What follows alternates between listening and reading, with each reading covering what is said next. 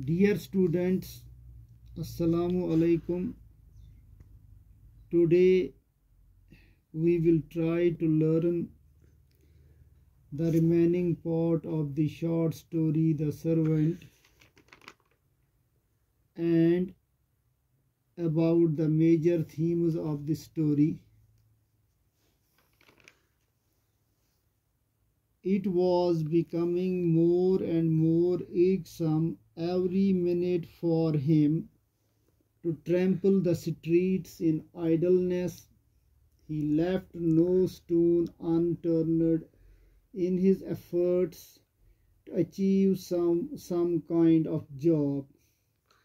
He tried all his friends and acquaintances, even kept people up on the street and asked if they knew about a job anywhere, but in vain. Finally, Gerasim could not bear a burden on his men anymore. Some of them were disturbed by his coming to them and on his behalf. Others had suffered unpleasantness from their masters. Everything to do he was at a loss altogether. Often he would go without eating for a whole day. Gerasim had been without work for weeks. It was what a friend from his village did for him to secure a job that brought about the climax of the story. In order to secure a place for Gerasim, the coachman poisoned the ears of his master against an old employee.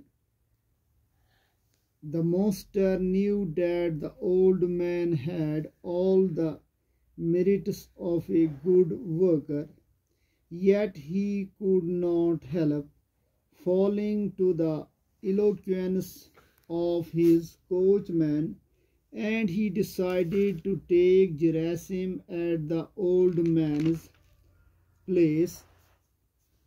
Gerasim was now very happy to have finally a job for himself. He went to have a glimpse of his future home, which he was to stay in from the day he was supposed to join.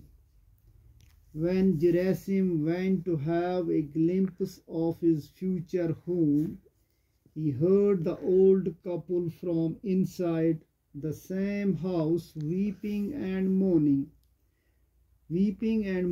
for losing their only source of living to the coachman's friend.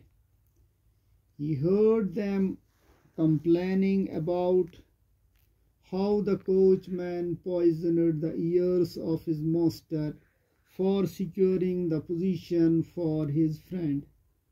The unfortunate couple was now left with no option other than begging for their survival. Gerasim felt guilty conscious and decided not to take the position. Thus the anticlimax is reached in the story when the young man did choose to be workless rather than to steal the old man's position. Now about the major themes of the story. This story has at least two major themes. One, how unworthy a man feels of himself when he is without work.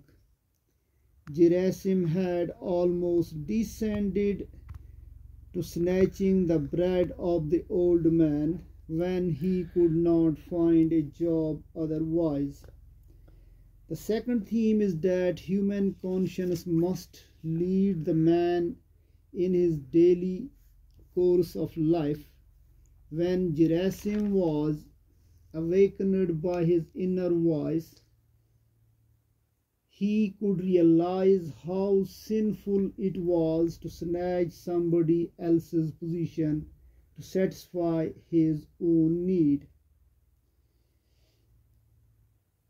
Now, about the elements of irony in the story.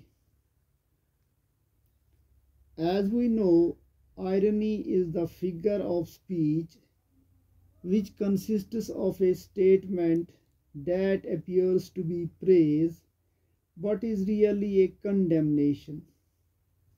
In a general sense, the irony of a situation could be when honest efforts are left unrecognized, while as dishonesty is acclaimed as merit. The story, the servant, produces much of irony when the coachman flatters his master for keeping himself in his good books. He keeps on gratifying his loyalty for his master.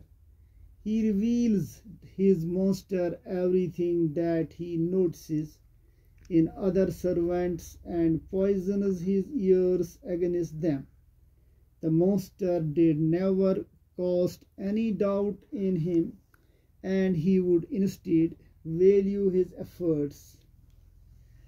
This way, the hard-working servants would go unnoticed, while as the glib-tongued coachman made merry. The irony in the story is again created when the same coachman leveled many charges against the old servant. The master yielded quite comfortably and replaced the old man from his job. Thanks.